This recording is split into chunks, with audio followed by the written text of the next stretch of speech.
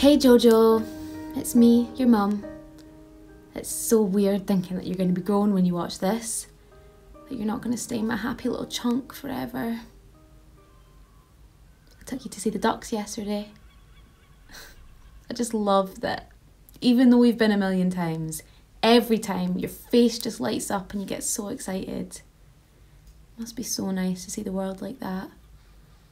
Just full of fun and possibility.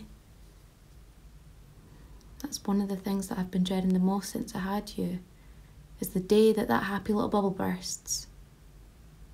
I remember when it happened to me. I was in primary 2, and one of the big kids called me a bad word. The bad word.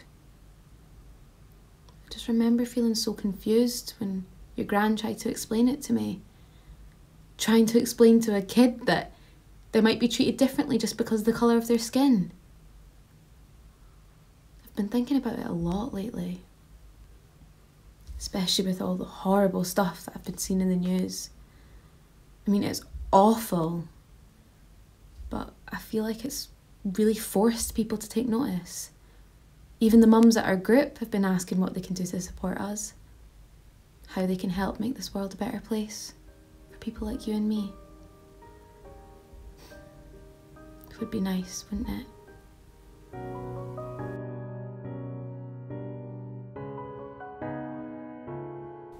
So I was back at mum and baby group again today, but things were different. I mean, a few weeks ago, all the mums were so fired up about everything, and now they're just back to competing over whose kid's almost walking or who's about to say their first word. Just normal.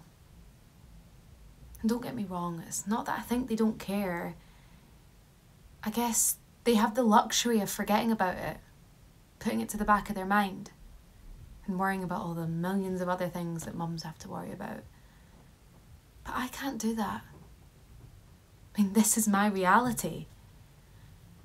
And I'm scared that it's going to be yours one day too. That no matter how hard I try, you might go from being this cute little guy who everyone coos over to somebody that they see as a threat.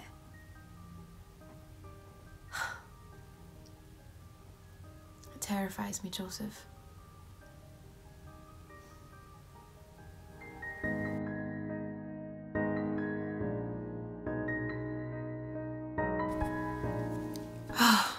It's supposed to be the baby who's up at night, but there you are next door, fast asleep, while I'm up tossing and turning. Being a mum, it doesn't feel real sometimes. I mean, having a baby used to seem so far in the future that I thought things would be different by then. That I wouldn't have to have the same conversations that your gran had with me. But here you are, and it doesn't seem like much has changed at all. I guess it was just nice to hope for a while. Hope that you'd never have to run home crying, wondering why all the racist names were only aimed at you.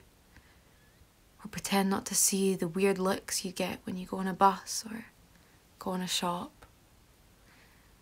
Hope that I'd only have to worry about the police if you'd actually done something wrong.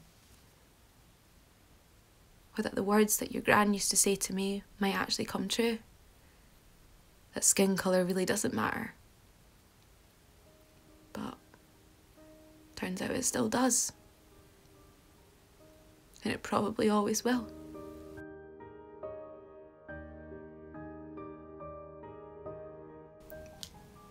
Your gran caught me crying last night.